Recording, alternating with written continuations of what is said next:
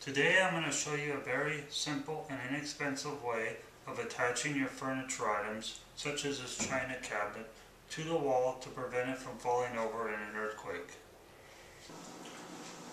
The items that you will need are a spool of 16 gauge wire. You don't need quite this much. They do sell smaller amounts. It's typically found in your hardware section of your local home improvement store. Some wood threaded screws, preferably with a large head. You'll need some 1 inch, 1 1/4 inch, and some 2 inch. These are drywall, these are zinc. This is what I have right now, but they'll work. They work really good. A stud finder, a pencil, a pair of pliers, needle nose preferably, and a pair of wire cutters. These have their own wire cutters built in, and a power screwdriver. If you don't have a stud finder, I've known people to make a hole every inch in the wall until they find a stud, but you'll be left with some holes you'll have to patch later, but who's going to see that behind the furniture?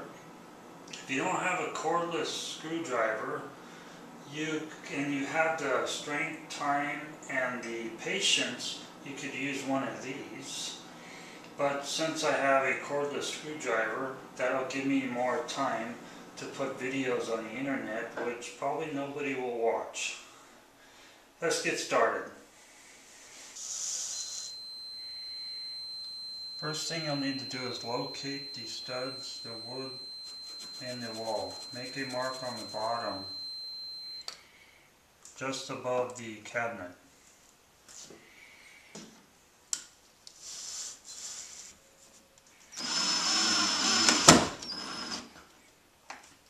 Install your smaller screw into the cabinet. Make sure it doesn't puncture through. Make sure it goes into solid wood. Put your larger screw into the stud. Make sure it's long enough to go through the drywall, plaster, or whatever you have, into the wood at least 1 inch. Leave it exposed 1/4 inch on both of these. Now cut yourself approximately 1 foot of wire. You may need more if the screws are farther apart. Now just take about 2–2.5 inches and fold like so, and wrap it around twice very tightly. Try to keep the loop smaller than the head of the screw.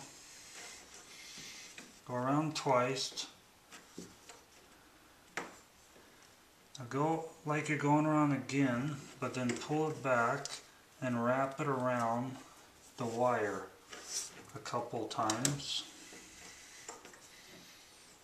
You'll need to take the pliers and grab it and twist it to make it tight.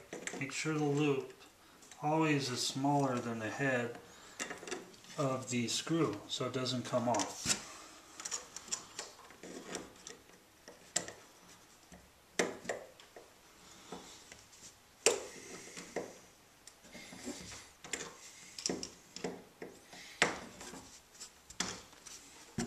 After that is tight, take the other part,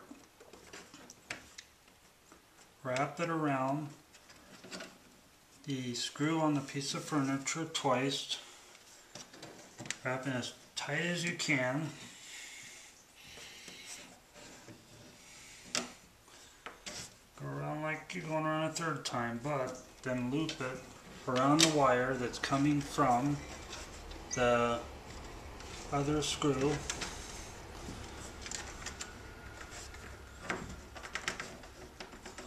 A little tight here. You might need the pliers to help manipulate it.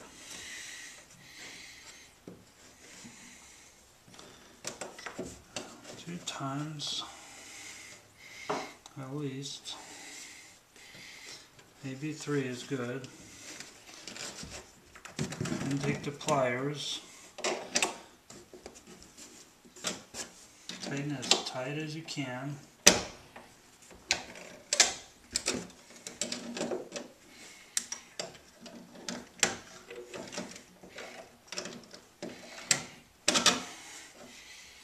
Always make sure that the loops are smaller than the head of the screw so it can't come off.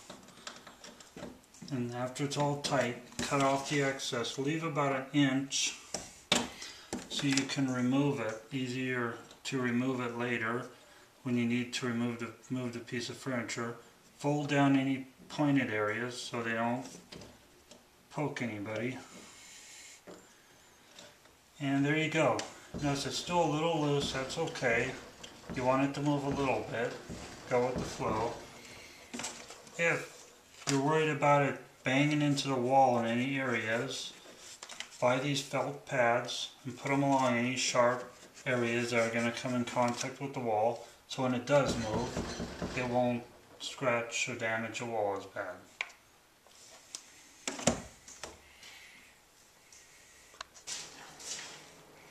There you go, an easy, inexpensive way of securing your furniture to the wall in case of an earthquake.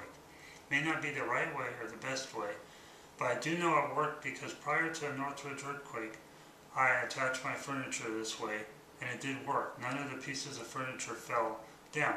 However, some items inside the furniture did fall out. That's it. Bye. Thanks for watching. I'm Todd.